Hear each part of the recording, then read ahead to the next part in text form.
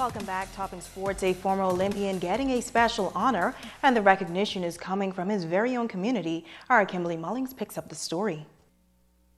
Lewis has made a name for himself and the country as an Olympian back in the 70s, but says he's proud to know that he's recently been honored during the opening of the YMTA's Community Center in Hunters. Various sections of the park were unveiled, and the basketball court was named in honor of Fletcher Lewis Jr., a native of Hunters who was able to advance to the finals in the men's long jump at the 1976 Olympics. He says most times a man is never a hero in his hometown. Grew up in Hunters.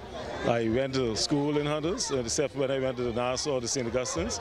And I played basketball a lot, even though a lot of people know me for track and field. And for them to name a basketball court after me in my hometown, it's tremendous. He says from an early age, he recognized his talent. Okay, well, basketball. The first time I picked up a basketball was when I went to St. Augustine's in Nassau. And the next year I was on the school team.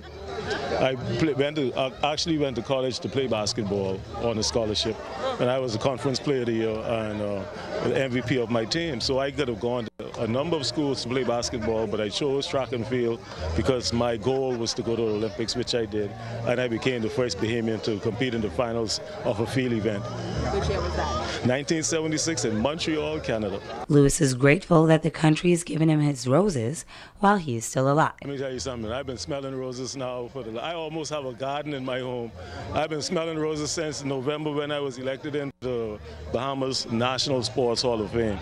And then they had a track meet in my honor in February. And here we are again today, the crowning achievement of all the things that has happened to me in my life as far as my athletic endeavors are concerned.